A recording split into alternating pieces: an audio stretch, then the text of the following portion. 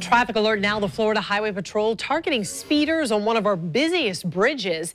You may have seen them. Troopers lined up, ready to go, ticketing speeders on the Buckman Bridge. The FHP says it's targeting drivers specifically on one side of the bridge. Channel 4 Scott Johnson is joining us live at the base of the bridge. And Scott, I understand this is where a lot of people have been getting tickets. Yeah, it is. This is the area that goes off the US 17 into Clay County. They've been ticketing people on this side because over on the Mandarin side of the bridge, there's a lot of construction. They frankly don't have enough room to put their cars down to pull people over. But when you have driven the road a lot of times over the last couple weeks, it's not just 1, 2, 3, or even 4. It's almost a dozen troopers there just pulling people over almost constantly.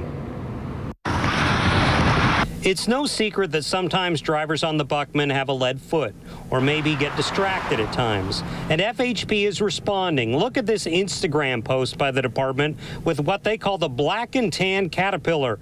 Around 10 cruisers just waiting to pull people over. Have you seen they've had a bunch of troopers stringing at the end? Yes. Did you see that? I saw that sting. What did you think of that? I was like, they out to make money.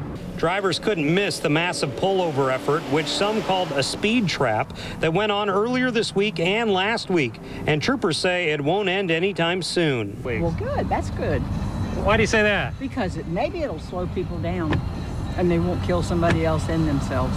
Too many people going fast and dangerous here? Too many people. Hey, they're doing their job, though. Keep people safe? Trying to, anyways. And this is not radar. A pilot is targeting speeders from above who alerts troopers on the ground at the end of the bridge. So even though you don't see a cop on the bridge and you think you can drive 80, think again. I mean, I think they're trying to get extra money for the city, and I get that to a point, but at the same time, isn't there more important things to worry about? Was it kind of excessive, the amount of cops there? Absolutely, it was.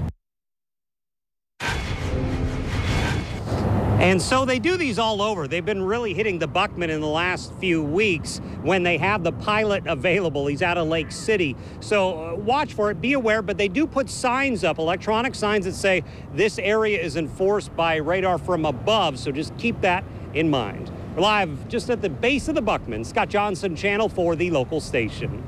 Scott, before you go, have these types of enforcements had any long-term benefits for traffic safety, or is this just when the troopers are out there that it helps?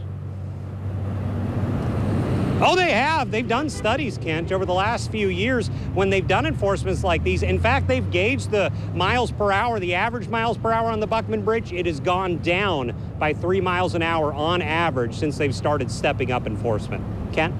Thank you. Scott Johnson reporting live for us tonight from the Buckman Bridge.